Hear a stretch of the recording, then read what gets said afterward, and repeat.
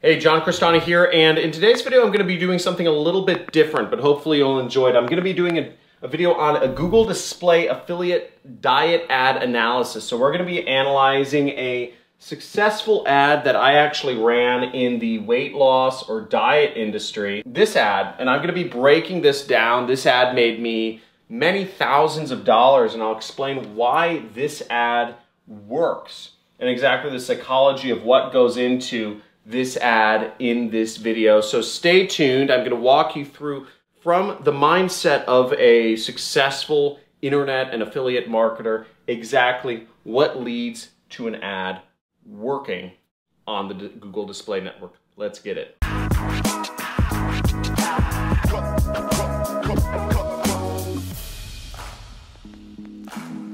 Hey, super excited you're here. We're going to be going over a Google Display Network affiliate ad in the weight loss, or what we call the diet ad industry, which is a very big industry. It's an industry that I've made $35,000 a day in. I will walk you through exactly the psychology from a marketer's perspective, how I created this ad and why it works. So this is the ad, okay? And as you'll see, it says, "Eat this, never diet again." It's a pretty simple ad. It's got this weird thing on it, and then it's got a line below, which is the Dr. Oz, the holy grail of weight loss.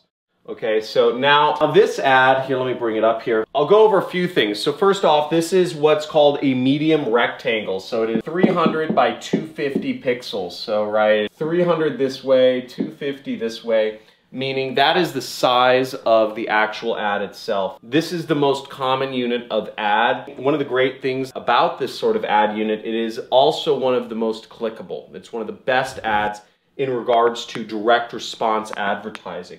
There are other types of ads called a banner ad, which look like this, and these are generally associated with banner blindness. There's also another type of ad called a skyscraper, which is looks usually like this. And these ads are also associated with banner blindness. They look like ads. They don't blend in to the content as much as a square ad might be. A square ad, or medium rectangle is what the unit's called, oftentimes blends in with the actual content of a page. Whereas these ads, the skyscraper and the banner ad, generally stick out like sore thumbs, so you don't generally want to use them, whereas this ad right here is what we're talking about. And this is just a kind of a mock-up of a general web page. Whenever I was running advertisements, I'd always run the medium rectangle because it just works better. If people don't have banner blindness, the people who are buying these ads right here are generally big brands that are wasting their money because they have no idea how to do advertising, not like us affiliates. So let's get a little bit deeper into the ad. Another aspect that I like about this sort of ad is that it's very simple. You have the top, let's just put the ad like this. You have a headline, you have a image, and then you have a CTA. Okay, so it's very simple. Get their attention.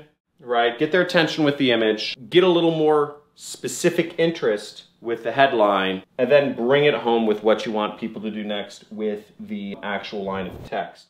And what's interesting about this is that the actual way people digest many ads is what they'll do is they will look at the image first, just to get their attention. So this is number one. Then they will read this line, that's number two. And then they will read the call to action, which is number three. So consumers' behavior, just human beings, they go for what's most interesting first. And generally, always an image is going to be more interesting to folks than text. It's the way our brain works. Our eyes are trained to recognize things. Videos work even better than images. So if you're doing advertising on Facebook, for instance, you want to use videos. It's just a leg up. You can only win by putting videos in your ads rather than images. You can even take the same image and you can just turn that image into a video and put little flashy effects on it, make it blink or stuff. Obviously Facebook has a million guidelines, so they'll ban you for a lot of stuff.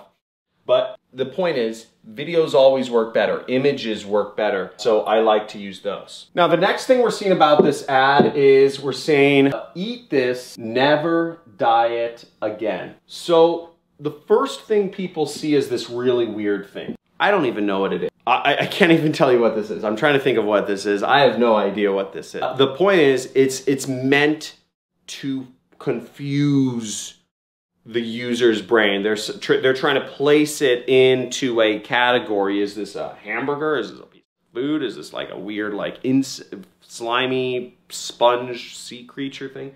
I don't know. But the point is, it catches people's eyes because they can't place it immediately. They can't tell whether this is an ad or a thing or news or something, new discovery. It just looks weird. So what happens is that because it goes into those what I call reptilian sensors, and I talk to my students a bit in my courses about triune brain theory, which is talking about how we have the reptilian brain, we have the emotional brain, we have the logical brain. But what's interesting about the three different brains is that the reptilian brain, which is the fight or flight instinct, overrules everything, okay? Overrules everything. And the fight or flight instinct, what that is we as humans, when we see something, we need to say, basically, am I gonna eat it? Am I gonna mate with it? Or am I gonna kill it? Right? The brain, it wants to figure out, is this dangerous? Is this mateable? Is this something else? Okay, and if it's not dangerous, we want to figure it out. We don't know what this is. And when we can't place something in our brain, it brings interest to us. So even if we saw that little Google ad symbol up in the upper right, when people see this, their brain flips out. It stops thinking whether it's an advertisement or not. It's just kind of like, boom, here's this thing, and the brain starts freaking out because it's saying, is this supposed to be dangerous to me or not? So we get people's attention right there. But attention doesn't equal money. Because again, at the end of the day, as affiliate marketers, we only make money if somebody buys the product that we're selling. This is what we call kind of clickbaity, right? We're trying to interrupt people's patterns because people don't like advertising, okay? So you need to find a way to reach people. Now you may say, that's awful, John. You're getting people's attention when they don't want people's attention. That's what all advertisers do. And if you don't like advertising, then, I mean, what are you doing here? Come on. So the next thing is, we kind of foreshadow what the benefit is here. Never diet again, right? And we have that further kind of weird pattern interrupt. Eat this. Like, what? The assumption is you looked at the image first, and then you read that, and it says, eat this. And that just flips out the brain even more. You're saying, what? I don't even know what that is, right? That's what the brain's thinking. How can I know to eat it? Never diet again. So there's a curiosity angle. What we're looking for is interest, okay? And in sales, they call this AIDA. Attention. Do I have your attention? Interest. Are you interested in the product I have to buy? Decision. Are you ready to make a decision and then action? So the first step is attention. We have to capture their attention. This captured their attention. This and eat this captured their attention. Interest. Right? This is I.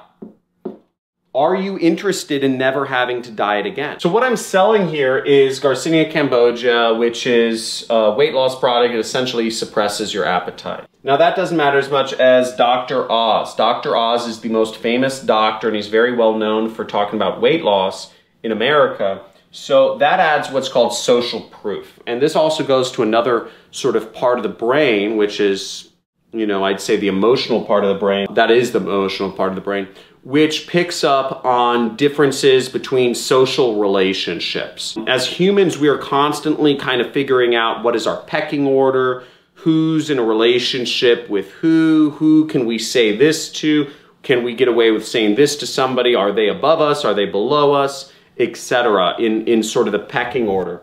And what we're always looking for is humans don't want to make decisions on their own. Humans want to make decisions that other people have made before them. Many of you are, you know, we have this whole like, you know, crisis pandemic thing going on.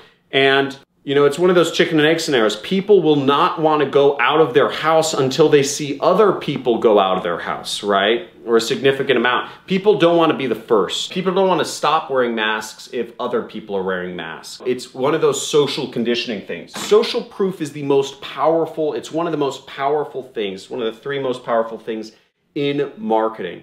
Because again, the more you can show that, hey, look, other people have made this decision before you. You can trust them, right? Trust the masses.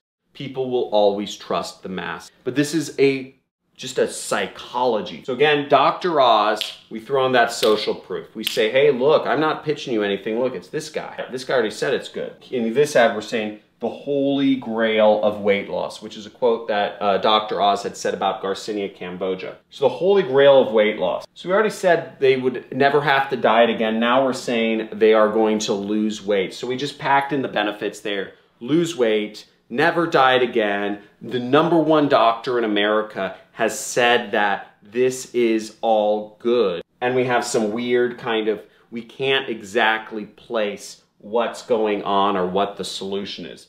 Now that is good enough to get the click. So that's why this all works, and that's just kind of breaking down this ad. Another thing is we have the YouTube symbol here, right? We have a little video play button symbol here. And why is that? And the reason for that is because ultimately when they click, they're gonna watch a video. So I kind of want to prepare them to watch a video. Now what I could have done better, I could have done a little video play button right here, and I could have made it so that it looked like when people are going to click the ad, they're actually going to watch a video about whatever thing is going on. And again, you could design whatever you want to prepare people for whatever the next step is. If people are going to watch a video, you want them prepared to watch a video.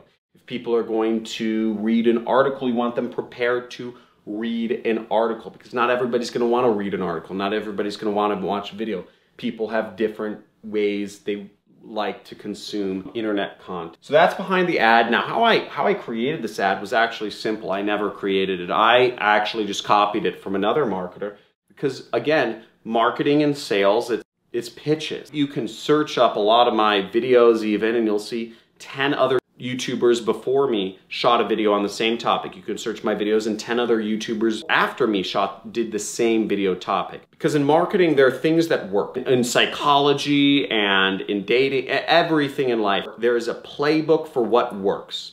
The way Jeff Bezos built his business, he wasn't trying something totally new. He built his business 99% by a framework that was proven and works, because he went to a top-tier business school. He worked as an investment banker. He went by what works. He's very by the books, if you know Jeff Bezos. And what we're doing here is very by the books. You don't try to innovate in marketing. You don't try to be creative. You don't try to think outside the box. Because if you think outside the box, if you're creative, you're probably gonna fail.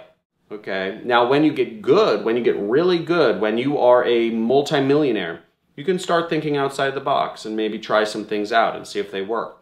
I try some things out. Most of the time they don't work. But the point being is copy what works, keep it simple, don't try to do anything super inventive, and just stick to the basics, right? We got some benefits in here, we got some interest in here, we got some social proof. We're selling a weight loss product. So at the end of the day, this is very congruent with what we're selling. We're going straight from this into, I think it's an advertorial with a video on it or something, and then going into the sales. So that's an analysis of this ad. Let me know in the description, or the comments, I mean, if you enjoyed this video, if understanding the psychology of a good ad was helpful for you. Make sure you like, subscribe, comment. Generally, if you could, just give me some feedback on whether you'd like me to do more of these types of videos, where I really take you into the brain and the psychology of a marketer, of me, and go over some of these ads with you, because ultimately my goal is to help you succeed. I've done videos on every free